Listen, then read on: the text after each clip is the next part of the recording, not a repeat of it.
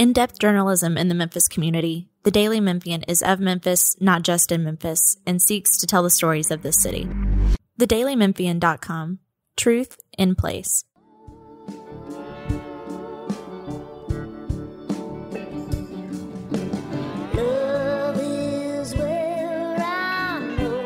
I'm Eric Barnes with the Daily Memphian, and welcome to The Sidebar, a weekly show on arts, culture, anything in between. And today I'm joined by Toby Sells, news editor for the Memphis Flyer and host of the weekly Radio Flyer radio show on WYXR.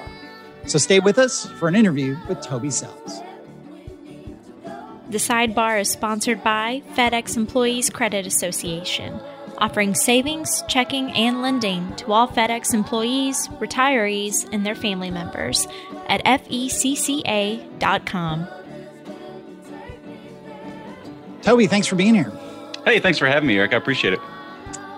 You are also, and I probably should have done this as your part of your lead intro, you are a regular contributor to Behind the Headlines, the show I've done. How many times do you think you've been on Behind the Headlines as a guest? Has it been north of 15 at this point? It might be. Might be somewhere around in there. You're way up there. We always try to figure out what is the who's been on the show the most of the non-journalist guests. And I think for a while it might be Strickland now. For a while it was Dorsey Hobson, but in terms of journalists, you're way up there, which I appreciate. Well, no, I appreciate it too. I mean, honestly, if we were just talking here, I had never done television before. I did Behind the Headlines. I'd done maybe something, but nothing ever as a journalist, I don't think. And I remember the day that I was on the show, the first time you asked me to be there was when Strickland got elected.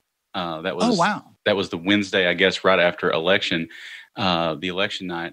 And we had covered it. I'd covered elections before, but we had never covered it flyer style, which means by the seat of our pants and always drinking and having a good time while we're doing everything.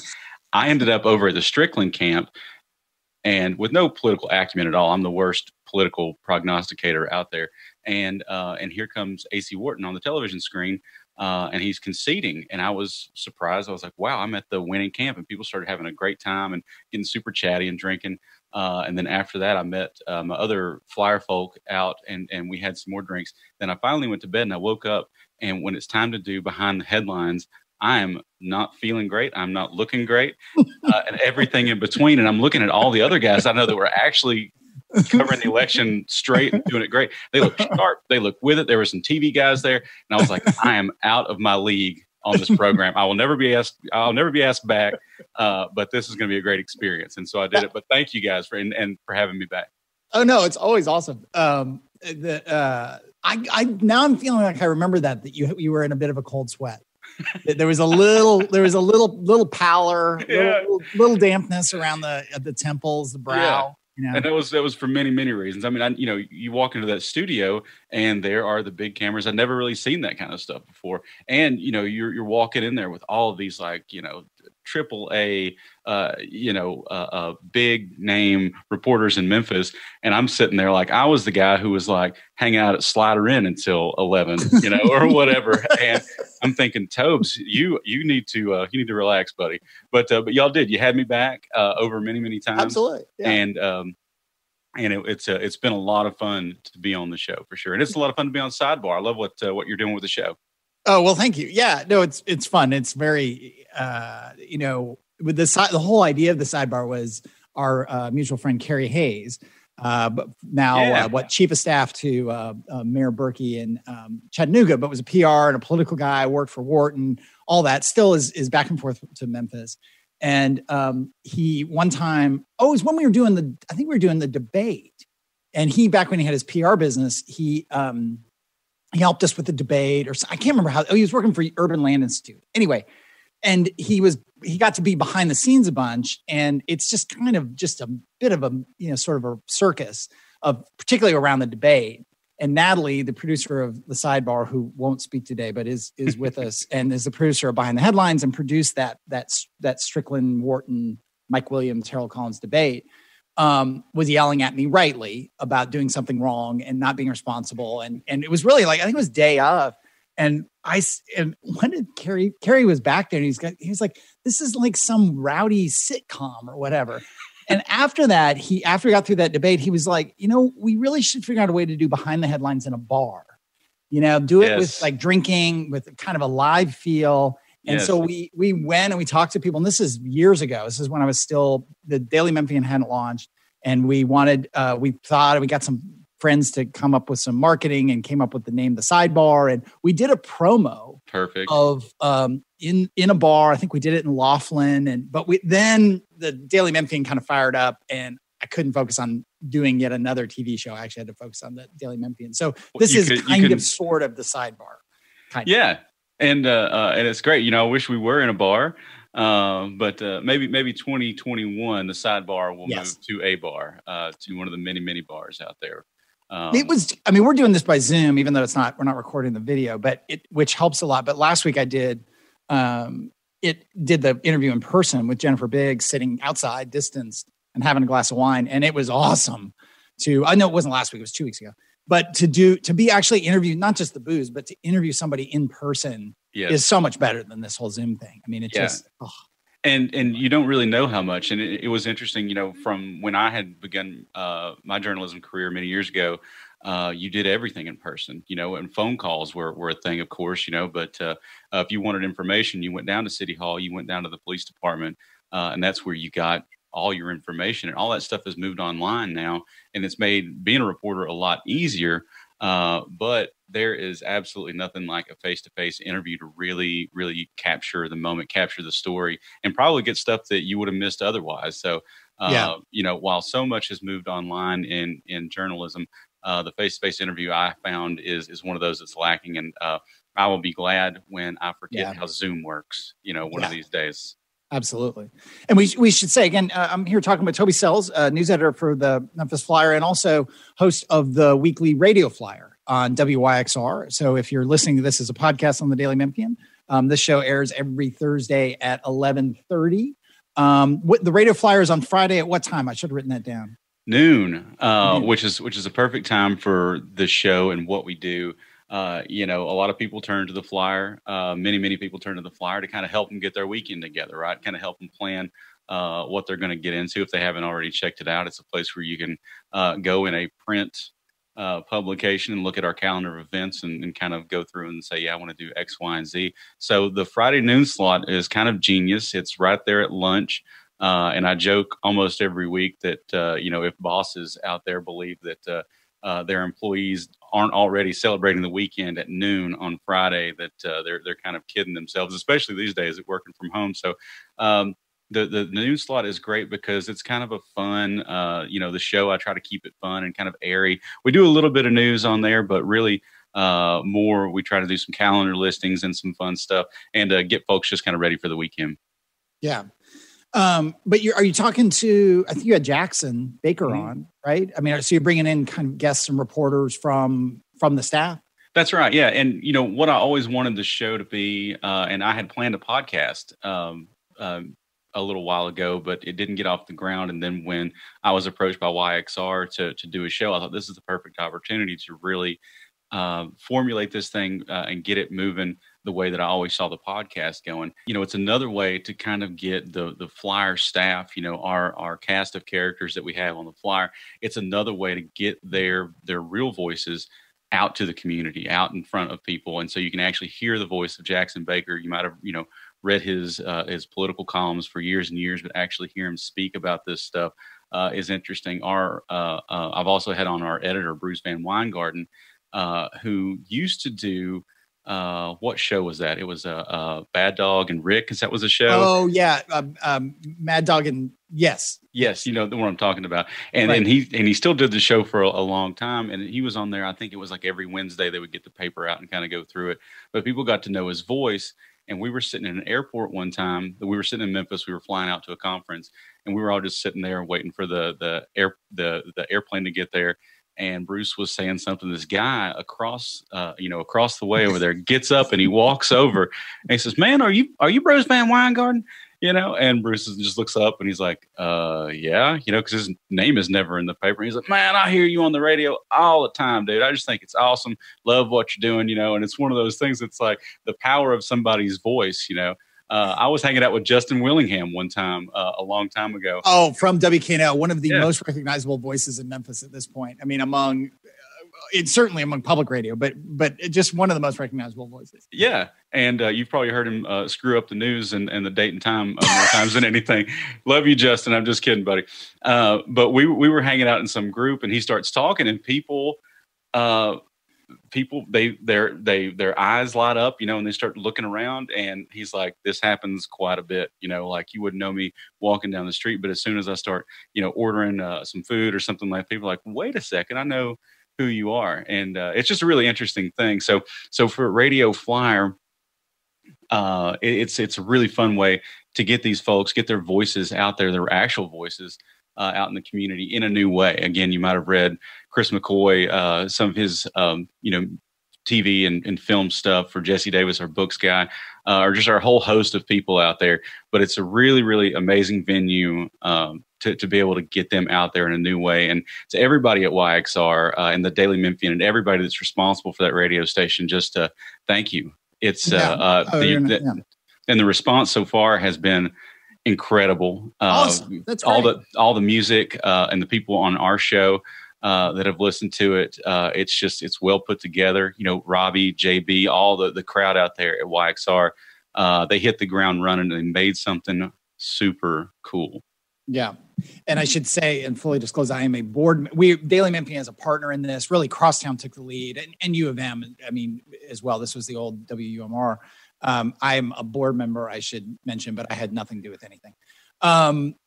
But it is. I mean, I do know when we were sort of coming together and trying to talk about what would this be like and what would YXR be, and we knew. I mean, early on, Robbie Grant, who's the executive director of the entity that runs the station. Jared Boyd, JB, is a program manager. Both of them are hosts as well. But they'd be mostly music, but that we wanted some talk. We didn't need NPR. We didn't want to compete with WKNO. That was absolutely not what we wanted to do. Right. And I remember early on somebody saying, well, the Daily Memphian's going to do all the talk and all the news. And I said, no, we can't. One, it would be bad. Right. There's just no good. That's not the point of a radio station like this, of having a whole breadth of the community contributing. Two, we could have never gotten to it. Natalie would have killed me. She would have killed me, then quit, or quit and killed me at the same time. But anyway, so I was really happy when you all were able to get involved, and as other people have gotten involved. We're going to have Larry Robinson from Kazukian, which has been a really interesting podcast network that does stuff locally and nationally. That he'll be on, I think, next week or the week after, and kind of talk about how they're contributing. And anyway, so yeah, no, we're really happy that you all could be a part of it. And I do love hearing all the Daily Memphian reporters on there as people that I've known for a long time and have worked with. Tom Bailey, I don't think I have seen Tom in more than a year, but the other day I was in the kitchen doing something, and here he comes at the top of the hour talking about some new development, and y'all brought him right into my kitchen. It was a really lovely thing. It was cool. And Tom's great on the radio. Got that. Tom is great on the radio. Voice. Yeah, Tom is great on the radio. Did you work with Tom back at the C? Because let's do your quick journalism career in Memphis. Yeah, I've been almost everywhere, but I got here 2006 and got a job at the Business Journal. I was there when Bill Welburn was there, and Terry Holohan was the ME over there, and I covered healthcare, retail, and some other things, and really kind of immersed myself in Memphis business. And it was just an incredible experience. One of the things that I learned that Bill had us do were quarterly earnings reports. I don't care who it was for. We had them in the paper. And so to learn how to write that way was really, really incredible. And he let me have a long leash to kind of chase some stuff down, and it was a lot of fun. So then I think two years after that, I was recruited by James Overstreet, who's now at the Daily Memphian, to go over to the Commercial Appeal, which was a huge deal for me. I started my journalism career when I was 17, working at my hometown newspaper, the weekly Livingston Enterprise. That's not it. It's the Overton County News. Oh my gosh, my old publisher would kill me. Overton County News in Livingston, Tennessee, and then through college, I worked at the Daily News Journal, the daily paper in Murfreesboro, Tennessee. I didn't know. Yeah. And so, when I got to Memphis, I always wanted to work at a big major daily newspaper. And so I got the call from James and went over there, and it was great. So I was back in the business department. I was still covering healthcare and some other things. And they'll never let me forget that at the time I had this really long hair that came down to my shoulders. I was going through a thing. Okay. But so we've all been there. So I went back to the business department, and it was Wayne Risher and Tom Bailey, who are now at the Daily Memphian. And man, big ups to Wayne. He's getting ready to retire, but he has. I know. Oh, he's so good. I know. He's incredible. And what he knows about FedEx is incredible. He'll forget more than I'll ever know about it. And he always does such a great job. And downtown too. He does a great job covering downtown. And then there were a handful of other reporters that were back there, but I got to know those guys, and really, when I got there, just their institutional knowledge about Memphis business and Memphis anything else was really, really incredible. And they'd had these long journalism careers that went back, and it was just really fun to get there and kind of get the feeling from all that stuff. And then so I covered business for about 3 years at the Commercial Appeal. Then I spent my last year covering City Hall for the CA, and then made the move on to the Flyer, and I've been there for 8-9 years. So you were there. Was that when the beginning of the cutting? I don't want to pick on the CA. It's not that at all. It's just that, that people remember back at 2003. There were about 250 people.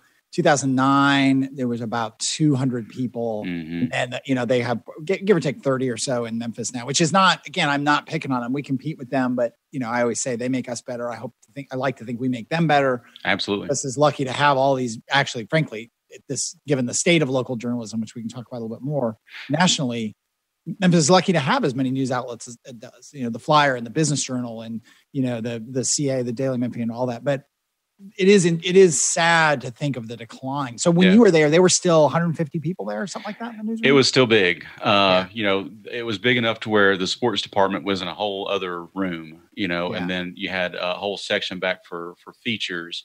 And then business had its own thing. That was even before they consolidated into kind of one big room. And I left right before some of the major cutting started over there. And I left for other reasons. Just I thought the Flyer was a good opportunity and sounded like my kind of thing, which has turned out to be true. So they really started cutting after I left, and it was hard to watch. So many great reporters that weren't reporters anymore, and so much institutional knowledge that the city lost was kind of hard to watch, and so. I do think we are absolutely spoiled in Memphis, Tennessee, with so much great media and so many great reporters. Now that we've got 2 daily newspapers, I can't think of another city that has that going right now. And Memphians should count themselves lucky, and that we retain a lot of that knowledge, thanks to the Daily Memphian and others. So, I think one of the only cities that has of mid-sized cities, forget the big LA, New York, Chicago. That has 2 daily papers still is Salt Lake.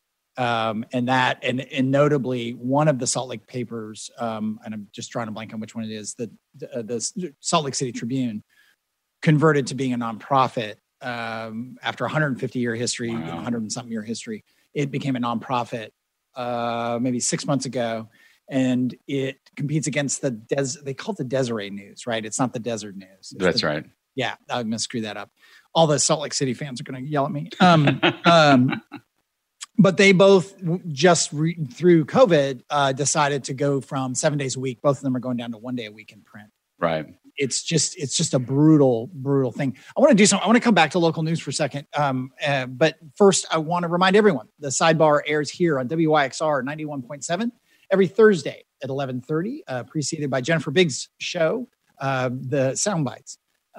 This is also a podcast on the Daily Memphian site, or you can get it on WYXR if you missed any of it. The podcasts we do at the Daily Memphian include this. We do a Behind the Headlines podcast, the full show from WKNO, as well as Bill Dries does a show on politics. And as we get back into sports, we're doing sports podcasts again. All the Daily Memphian podcasts are on iTunes, Spotify, Google Play, or wherever you get your podcasts. A reminder, this podcast is brought to you by FedEx Employees Credit Association, offering savings, checking, and lending to all FedEx employees, retirees, and their family members at FECCA.com. We are here with Toby Sales, news editor at the Memphis Flyer, host of the Radio Flyer every Friday at noon on WYXR. I want to talk a little more about local news. I mean, and I had Chris Harrington from the Daily Memphian, but also a CA alum and absolutely a Memphis Flyer alum, was on the show last week. And we talked a bit about how the cuts really just the loss of alt weeklies around the country were almost sort of the canary in the coal mine of what was going to happen to daily papers. Right. And, the Village Voice is gone, which is right. hard to believe. What City Paper just got shut down in Minneapolis, which was one of the really storied, at one point, one of the most respected, alt weeklies. What is Creative Loafing gone? I mean, so many of them were gone pre-COVID. City Paper post-COVID. I would fear that others will. And again, it's back to what we were talking about, that Memphis is so lucky for a city this size to have as many news outlets. And, the Flyer is going strong after how many decades now? Oh gosh, so since '89. Yeah, and we're just still in there, scrapping and fighting and keeping up the good fight, and we're really lucky too. We've had a lot of great leadership over the years that's kept us afloat. A lot of great talent that have kept the pages lively. Jackson Baker, as I've said, he's been there for a long time, doing what almost nobody else in town or in the state does as far as covering politics the way Jackson does it. We've always had authoritative voices on music and movies and arts and culture and all those things. So it's been this huge cast of characters that have kept the Flyer in readers' minds and on the stands for so long. And I'm lucky to be there, and we're still going strong, and still going strong. Yeah. No, it is. And a lot of that, I mean, not to get too in the weeds, but I think has always been the really great local ownership.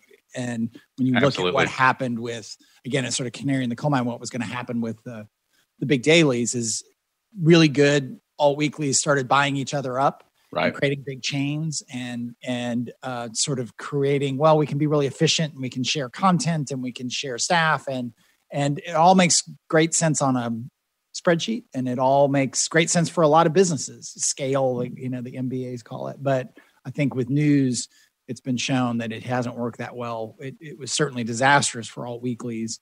It's created a lot of ubiquity in local TV news, which most TV stations now are chains, and clearly that's what's happened with the big dailies, which is sad. The one thing I was interested in, I think you were talking about last week on your show, the Radio Flyer on Friday.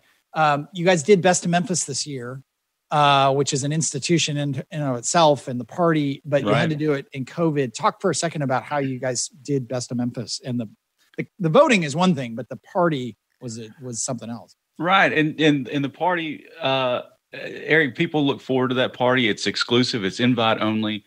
It's the winners, and then we just kind of, invite this kind of really eclectic cast of characters that show up there. So you'll have, guys from a punk band hanging out with, politicos from Memphis. It's really interesting to watch.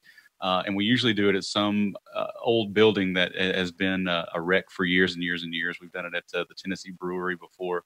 They even did the beer garden out there. So that was kind of a spooky one. We had it out at the old Imperial Bowling Lanes on Summer after it had been shut down before it got demolished. And that was a crazy party.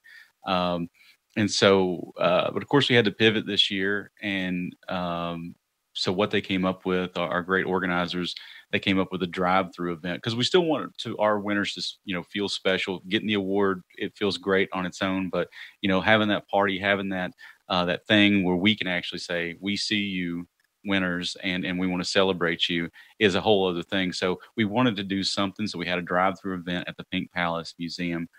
People kind of came in their cars. They came through. They got this kind of goodie box, and then they could drive on through and stop and do a photo op.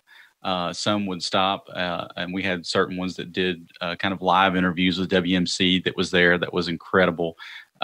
with Joyce Peterson and Ron Childers. I mean, so, you know, if you get behind the microphone with those guys, you feel really, really special. It was really a lot of fun. So you kind of grabbed all that stuff and then you drove behind the Pink Palace.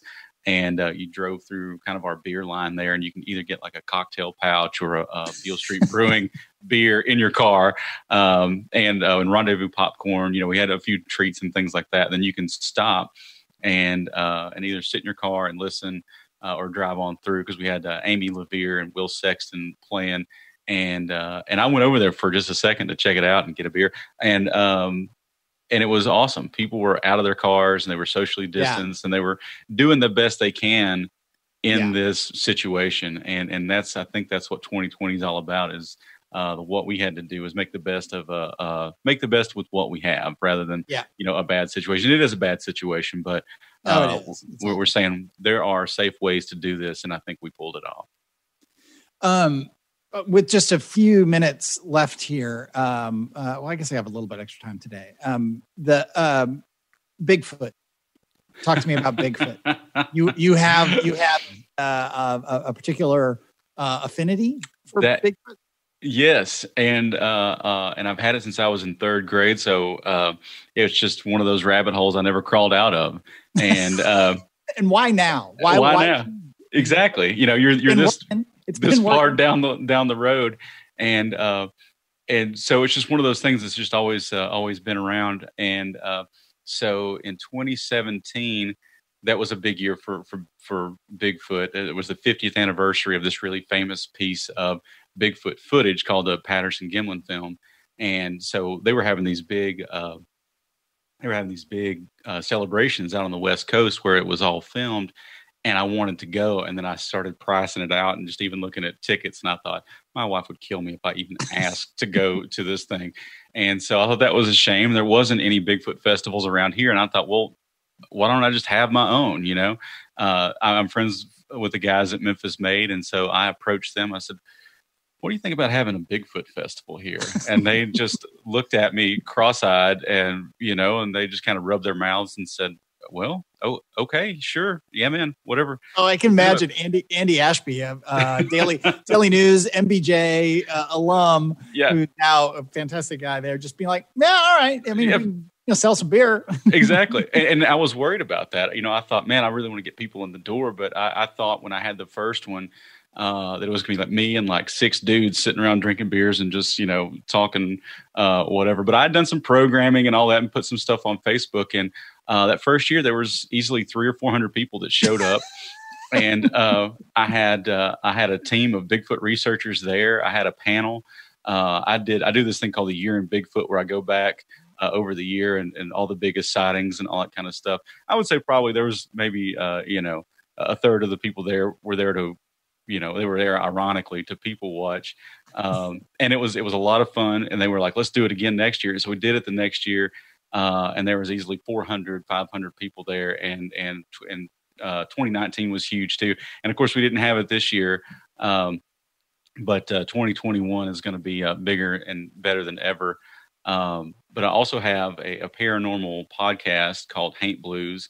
And it's just about Southern paranormal topics. And that's kind of how I got into podcasting and all this. I heard other shows.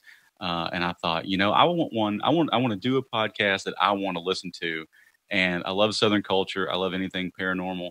And so I kind of married the two, and the show's been up since 2018, I guess, but it's bigger than Bigfoot. I know what you guys are thinking. I'm not a siloed man here only for Bigfoot.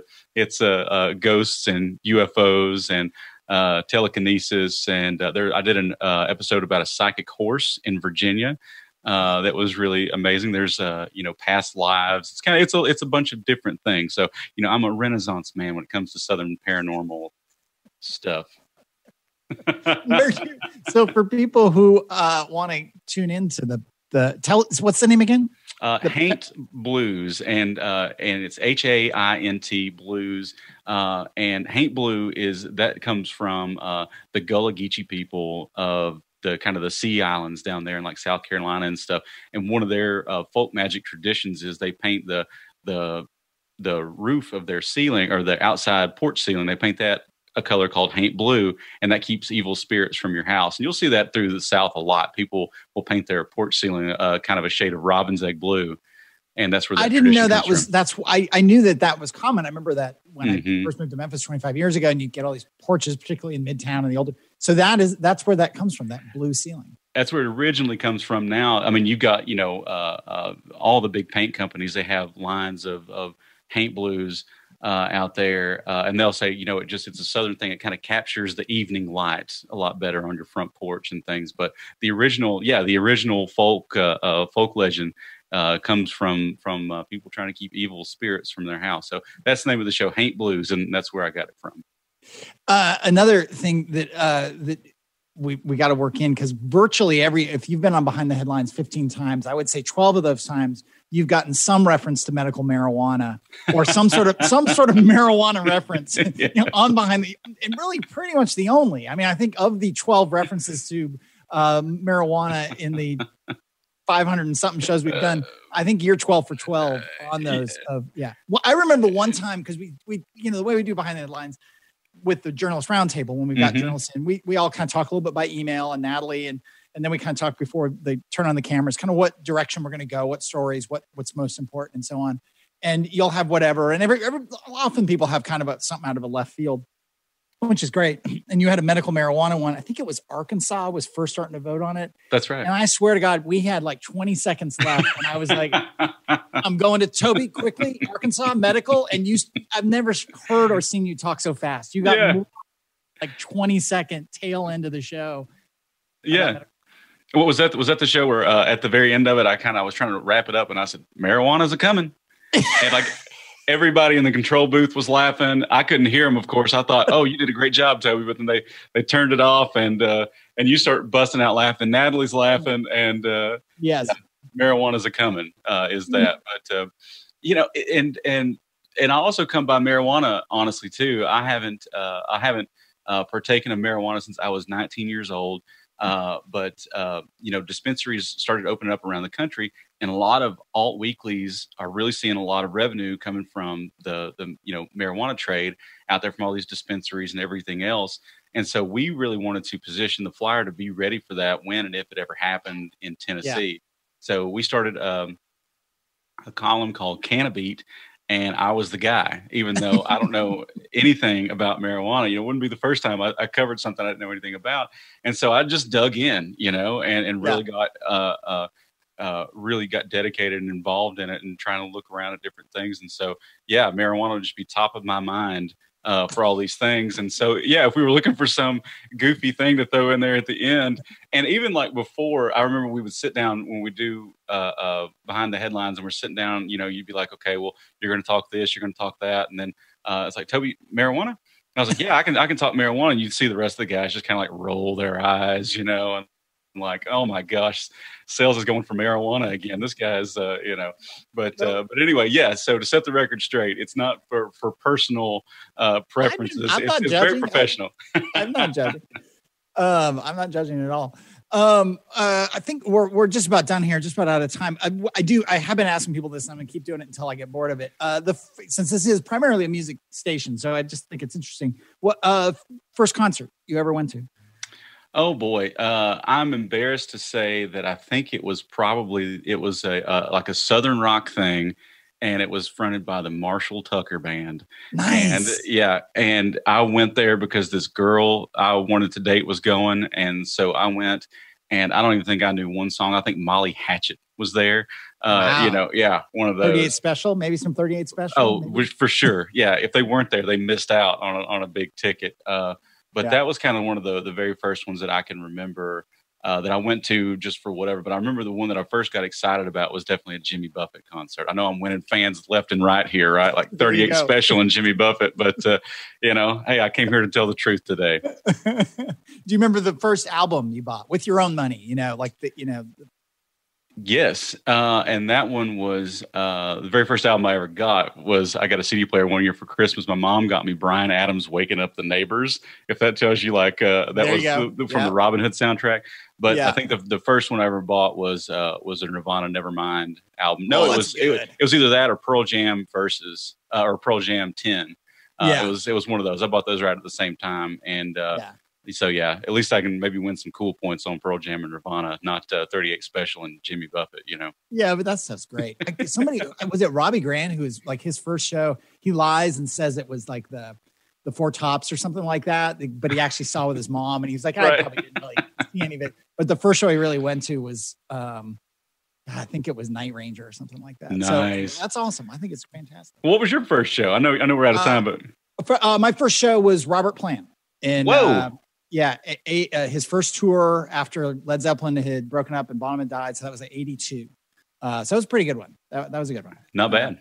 I mean, I've been to some bad shows. I saw Night Ranger opening for ZZ Top on the Eliminator tour. It was god awful. I've seen some really bad shows, but I scored on the first one. So. Yeah, no doubt. All right, Toby, thanks for being here. Again, the Radio Flyer airs every Friday at noon on WYXR. It's also, you can get a download of it on the WYXR website. This is the Sidebar, which airs every Thursday at 11:30 on WYXR 91.7, or you can get the full podcast of the show on the Daily Memphian site on WYXR or wherever you get your podcasts. Again, next week, tune in again. We'll have somebody else on. We've been focused very much on people involved with the radio station and kind of introducing people to them. I'll probably branch out from that eventually, but next week I think we've got Larry Robinson from Kazuki. Thanks, and we'll see you then. The Sidebar is sponsored by FedEx Employees Credit Association, offering savings, checking, and lending to all FedEx employees, retirees, and their family members at fecca.com.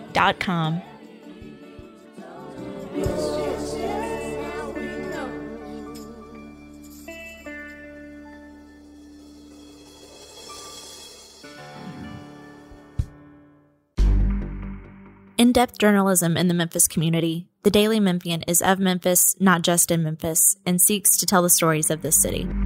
TheDailyMemphian.com. Truth in place.